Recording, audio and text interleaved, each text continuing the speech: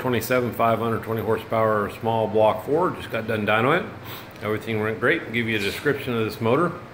It got AFR cylinder heads on it. It's a hydraulic roller motor. We have that custom ground by comp. 4340 crank, H-beam rods, custom J&E pistons, nice set of carbon steel rings, Scorpion roller rockers. It's got a front sump oil pan on it. Got a Brock air gap, MSD Pro billet distributor, custom wires, quick fuel SS 750. It's got the March serpentine belt kit up front. This is a really nice combination in our 351 base family. I think it's probably all around probably one of the best motors. Makes gobs of torque. Still runs good on the big end. It's really kind of due to the AFR cylinder heads.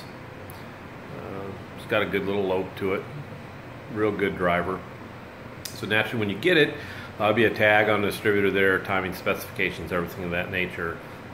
Definitely have a timing light hooked up when you first fire it up. Make sure it's within those specs. If you got any questions, don't hesitate to contact us.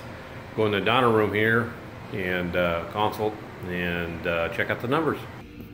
Alrighty, down at 2500, whopping 463 foot-pounds of torque. Starts to be in 500 foot-pounds of torque at 3000. Holds it all the way to 5400 in 500 foot-pounds of torque. Peaks at 531.